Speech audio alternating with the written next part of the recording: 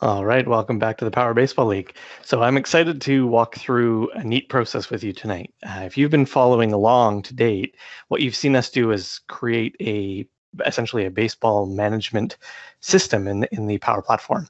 And we've done that by using a variety of different tools. And the most recent one that we've struck up here is to create a web form to allow parents of children who are interested in participating to register online so that they don't have to fill in any forms. We don't have to take data over the phone or transcribe anything like that. They can just go direct to the source, fill in the web form. That gives us everything we need. That's going to pour directly into our environment that collects all the registration data as well as all of our constituent data. And then we've got everything we need all in one spot. So it makes it really, really straightforward and easy. And so I'm going to walk you through the process that we followed to get that data from the web form into our Power App, which is our Power Baseball League Power App. And so that we've used a combination of tools yet again. So we use customer voice to build out a form. Then we're using Power Automate to grab that data from the CDS environment, pull it out and do some checks on it. And in certain scenarios, then pass data into our environment. So I'm going to stop sharing my screen, or myself rather. I'm going to share my screen and I'm going to walk you through what we've got set up here. So bear with me. Okay, so what we've done is we've started here with our Power App, and we did some work to get this stood up properly so that it was ready to roll. But I'm going to walk you through adding a couple of steps that are really important, and it's basically replicating what we've already done. But I wanted to save some of the steps so that we could show you how it all worked. This was a little bit more complex, I think, than we maybe initially thought or realized. So we had a great conversation with Megan V. Walker a number of weeks ago. And then more recently, Todd Mercer joined us and gave us kind of a great mapping session where we kind of talked through the logic that we would use and kind of fumbled around a little bit with different ideas that we were batting back and forth, and then landed on one, and then we gave it a try. And so truth be told, this is after some trial and error. We got this set up. Great learning experience, and it really highlighted for me the importance of just diving in and actually trying to do what it is you're trying to do, because you're not always going to get it right on the first try, and that's totally okay. I wanted to spare you that fumbling around and our trial and error and our failed flows and all that stuff. So we've got this set up, but just please hear me when I say that this absolutely was some trial and error. We were learning as we were going on some of this stuff, and as you know, these things change so rapidly that there were some new things that came up even in the time that we first started talking about this to now. Changes the language with Dataverse and things like that, but also just some of the new features and functions that were rolled out that gave us a bit of a surprise and gave us something new to learn and new to work with. So what we've got on screen is essentially the flow as it's designed. So what it's doing here is when a record's created, so this is really being driven by the form. When somebody fills in that customer voice form, that data flows into our Dataverse environment. And so once it's in the Dataverse environment, we can trigger the flow saying when in this environment, when a new customer voice survey responses is received, then go ahead and trigger this flow. Right? And then the next thing that happens is we got to list the records. So as a quick highlight, when data is coming in a customer voice, we've got the survey response itself, that's one record. And then appended or attached to that, rather, we've got a number of the survey responses. So for every question, you've got the question and the response as a record. And so that we have to list all of those out so that we have them available, and then we can start to grab them. So that's what this list records tool does. It just grabs all the question responses that came in. Then we have initializing the variables. And so we've got two. I'm going to set another one up for you as we go. But what these are basically holding tanks or buckets that we're going to put data in. There's really nothing there yet. All we're saying is we're going to grab this data. We're going to call it first name. It's going to be a string of data.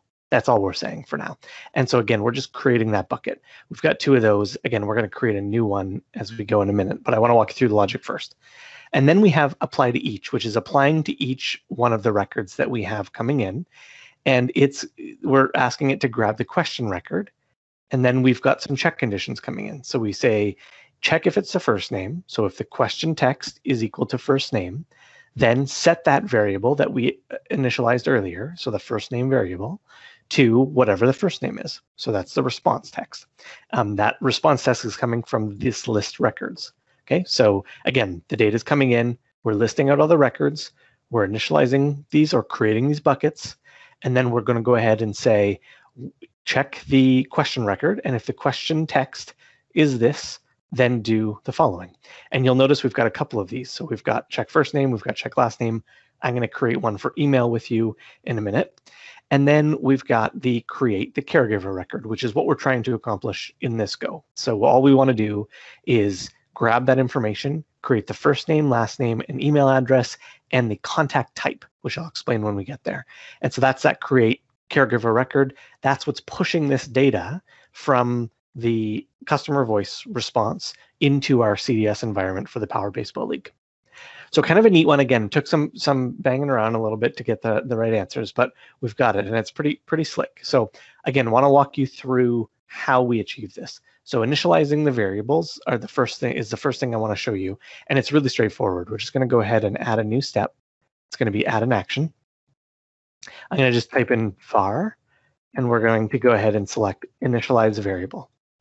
We're going to call this email address, and it's going to be a string.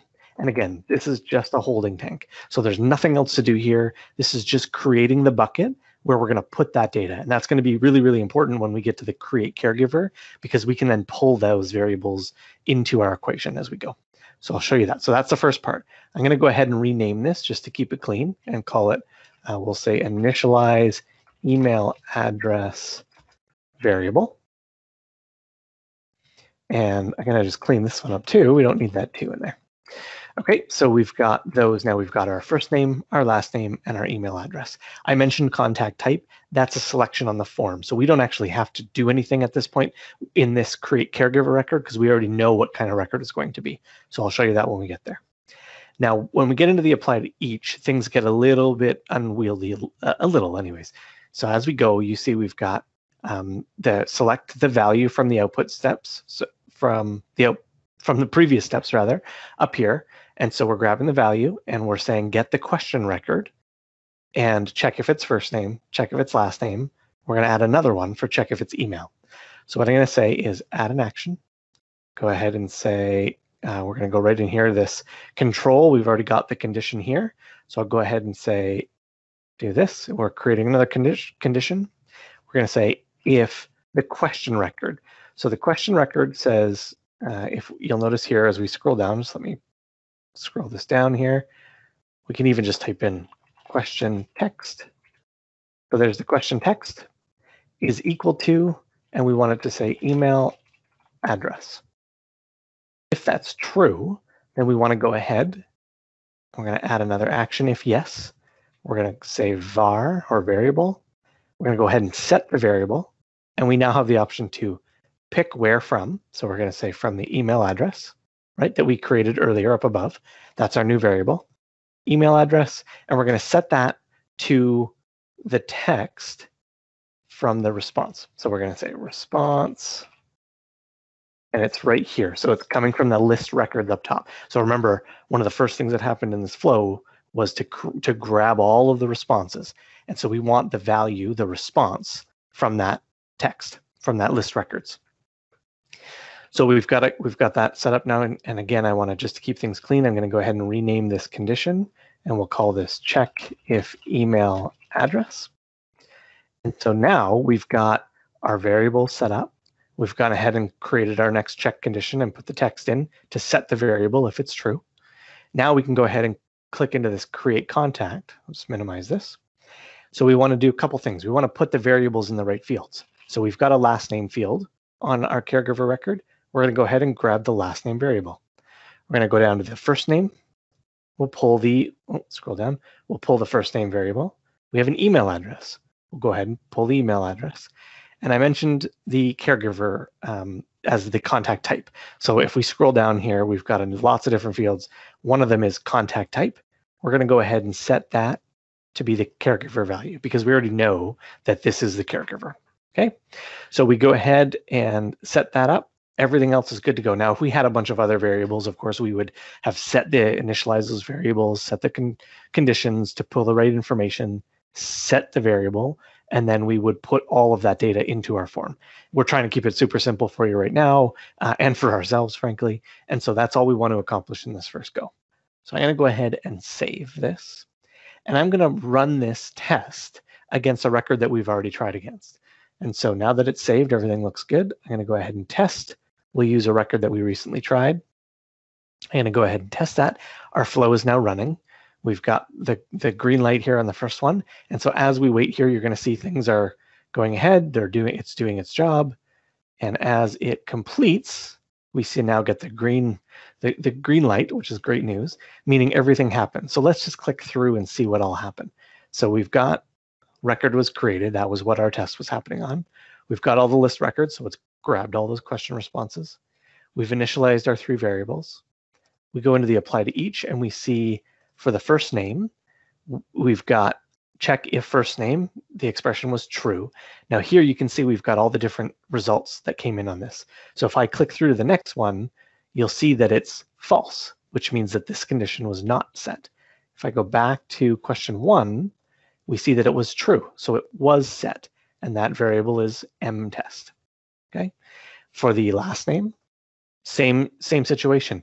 Now, naturally, last name is going to be a different question response. So number 1 wasn't true. That's why this hasn't done anything.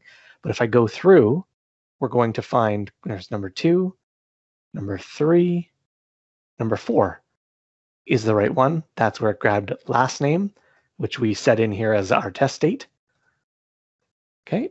And then we've got our email address, which was number 5. And so it was true. So that means question 5 was the one that matched email address.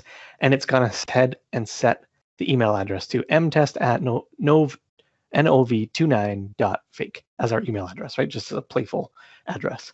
So what we can do with that, now what that means is all that worked properly and it created the record. We see the green light here. So if I jump into our environment and I refresh our list, we should see mtest November 29th, and it's got first name, last name, and email address. And so what's really neat about that is it's pulled that information from our form that you saw in a previous video. That form came into CDS. It triggered our flow. Our flow went through the process, did its thing, and then pushed that data into our Power Baseball League. So really, really cool to see that all come together. And again, if you're giving this a shot and you're running into hurdles and walls and you're not getting it, hang in there, stick with it. So Kylie and I spent a chunk of time together on a call. We went back and forth, making sure that we had the right fields, and we absolutely made some mistakes. But as we kind of pieced together the logic and worked through it and tried different things, we realized what we were missing, and we corrected those things, and away we went. So hopefully this gives you a little bit of an overview of how we can create this flow. Now, our next venture is going to be to parse out the child data. So we're going to build this flow a little further, where we can grab more information from the child data. And if you remember from a few weeks ago, we've got questions about whether there's 1, 2, 3, or multiple children. So we're going to go ahead, and our last video for this piece anyways will be to go ahead and create one that grabs the child data and creates a child related record. So we're going to give that a go in an upcoming video as we get toward the end of this crazy 2020 year, and then we'll go from there. So we hope that this brings you some insight into how to go about building one of these. Feel free to watch again, share with all your friends, and we hope to see you next time. Thanks for watching. Have a great day.